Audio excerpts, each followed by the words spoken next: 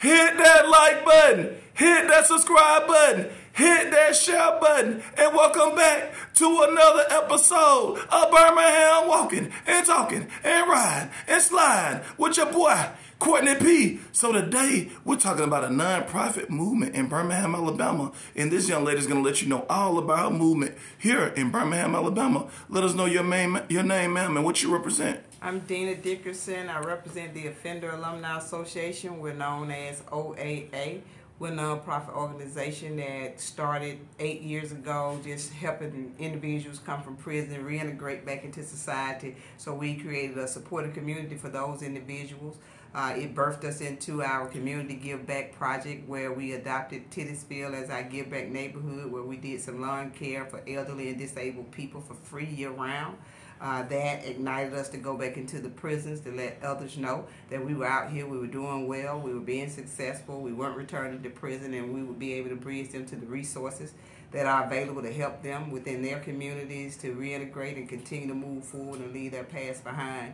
At that point, 2 years into it, we birthed our youth program. Why not? Because those are the kids that end up in the penal system just like we did, without a choice, really, because of the systemic structures that are there. And 5 years forward, our Heroes in the Hood is thriving over in the Woodlawn community, where we engage with young men 13 to 17 years old to help them redirect their thinking and hopefully ignite something within them that makes them make better choices in spite of the things that they're living through, and that help them to identify some of the struggles, stressors, as well as the traumas that they suffered through, you know, and connect them with mentors to help them just navigate what maleness is, growing into adulthood, living through some of the environmental things that are there that plagues them, that's there and they can't do anything about it, but you can do other things other than what it is that you see.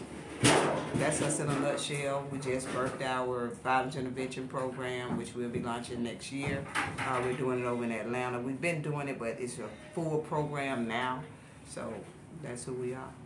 So it's always good to talk to people that's doing good things in the community. And then one thing I'm a big advocate for is rehabilitation. And so that's what it sounds like. This young lady's trying to rehabilitate. She's not just rehabilitating, she's also asking these people to do their part and giving back as well, because we all have to do our part. Before we close out, did you want to give out any of your social media, any contact information for a young person, you know, that may be in need, or maybe an older person that may wants to this, you know, been down the road and they want to give back, you know, and help out with your movement? They can always visit our website at www.offenderalumni.org. They can email me at ddickerson@offenderalumni.org. They can call 205-901-8485. That's my direct number. They can also call the office at 205-916-0123. That's our hub at Impact Family Counseling on the South Side. Hey, this is DENA OAA. So, like we say all the time, we're going to keep it positive. We're going to keep it pushing. We're rehabilitating people in Birmingham, Alabama. And you heard Miss DENA again and again and again. Thanks for walking and talking and riding and sliding with your boy, Courtney P. and Miss DENA again and again and again.